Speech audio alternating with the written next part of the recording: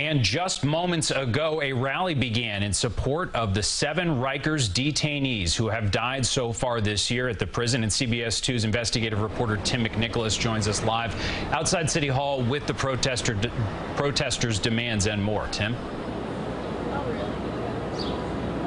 Doug, behind me, you can see former Rikers inmates, public defenders, and other community activists gathering for this rally. They're holding banners with the names of all 7 Rikers inmates who have died so far this year. They decided to hold this rally after the death of Curtis Davis, an inmate who was found unresponsive in his cell Sunday morning. And now we have just confirmed that 2 correction officers and 1 supervisor, an assistant deputy warden, have been suspended in relation to that death.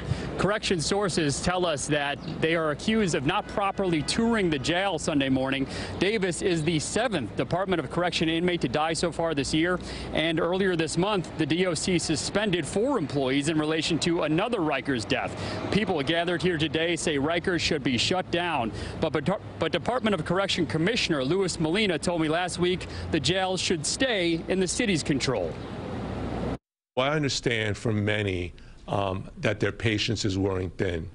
But I think I would say there has to be an appreciation for the level of stabilization that we were able to do in the last 19 months. It was very dangerous. I remember 16 years old, I got jumped like 2 times by 20 people. You know, people tried to cut me, stab me. A federal judge will ultimately decide whether an outside authority known as a receiver should take control of the city's jails. And just last week, we mentioned that statement from U.S. Attorney Damian Williams. He mentioned in that statement last week that he supports a receivership. He says he doesn't want to wait any longer for substantial progress. The folks gathered here today would agree with that sentiment.